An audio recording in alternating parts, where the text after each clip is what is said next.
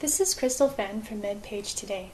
I'm talking with Dr. De-Kun from Kaiser Permanente about his study suggesting too much caffeine in pregnancy may increase risk of miscarriage, which was published by the American Journal of Obstetrics and Gynecology.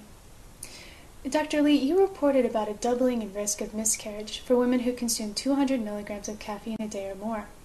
How much is that in real-world terms, say at Starbucks? I actually don't know exactly what is the caffeine concentration at Starbucks because it varies a little bit from brand to brand. Generally speaking, that the 200 milligram is equivalent to 1.5 cup to 2 cup. Here we're talking about the cup size as a 7.5 ounce, the regular cup. As far as caffeinated soda, also varies a lot. In fact, it varies more than coffee because some soda adds caffeine. If you're talking about the traditional soda like Coca-Cola or Pepsi, it's probably roughly equivalent to 5 to 7 cans of 12-ounce soda. What about some of the other things you looked at, like tea and hot chocolate? Yeah, hot chocolate has very, very small amount of caffeine. It's roughly about 2 to 3% caffeine compared to regular caffeine.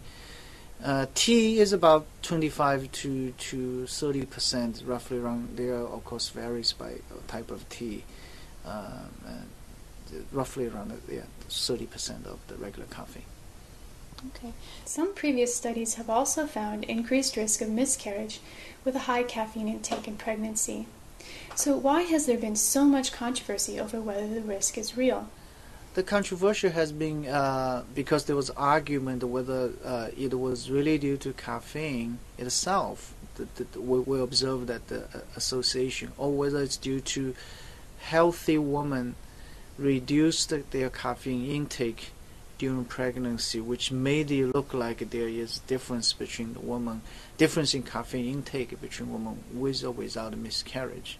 It's a little bit complicated. So the argument was if healthy woman tends to reduce their caffeine drink during pregnancy due to nausea and vomiting, we call it caffeine aversion, then you will artificially see the difference between women with or without miscarriage. So that has been an argument. So the association was there, but the interpretation has been difficult. So that's why so far there was no strong recommendation what the woman should do with regard to caffeine drinking during pregnancy. So what we did with this study was not only we confirmed caffeine was associated with increased risk when you have high dose greater than 200 milligrams.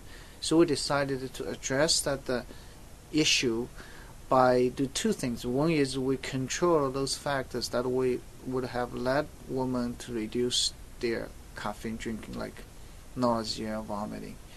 And better yet, we decided to identify a group of women who never changed their caffeine drinking pattern during pregnancy.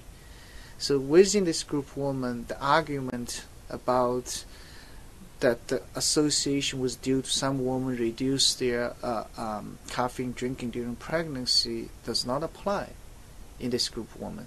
So we said, okay, let's look at whether caffeine still increases risk of miscarriage within this group of women.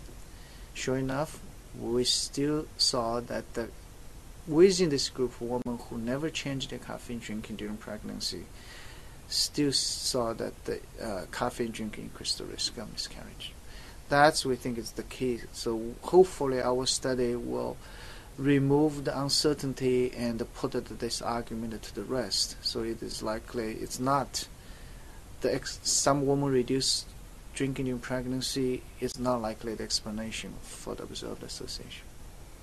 Based on the risks you found, do you recommend that patients stay away from caffeine entirely during pregnancy, or is a moderate amount okay?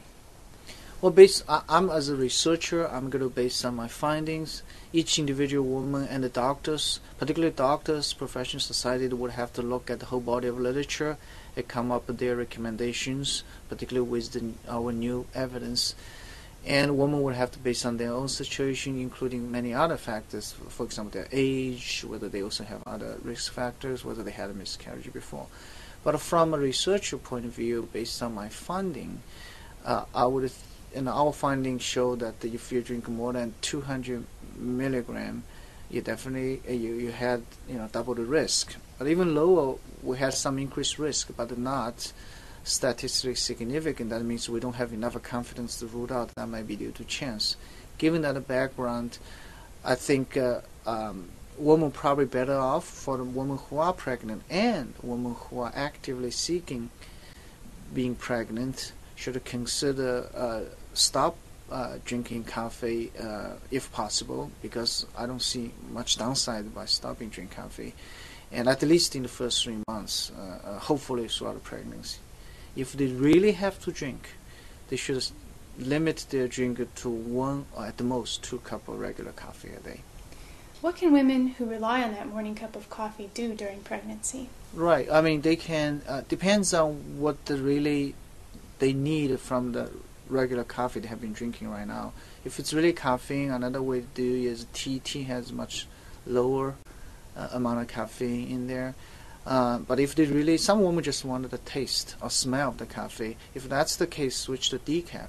Decaf has much lower amount of caffeine, but they still have the similar smell or taste. That might be the way to go.